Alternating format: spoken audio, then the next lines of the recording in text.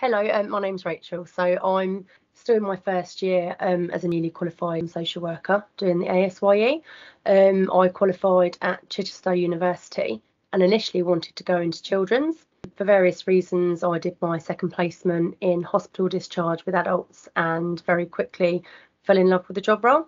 I hadn't thought about doing an ASYE. I was hoping just to qualify, I guess. I hadn't thought beyond that, but because I really enjoyed my role, I very quickly started to ask questions about it. I'm a mum of 3 as well, so I wanted to see whether that was something that was achievable for me to do around the children. And I was offered, and thankfully, the chance to do the ASYE on a part-time basis. So I work 4 days a week, which works really well around the children. There's been lots of opportunities to work flexibly as well at home, which works around childcare commitments. I'm very much supported within the team.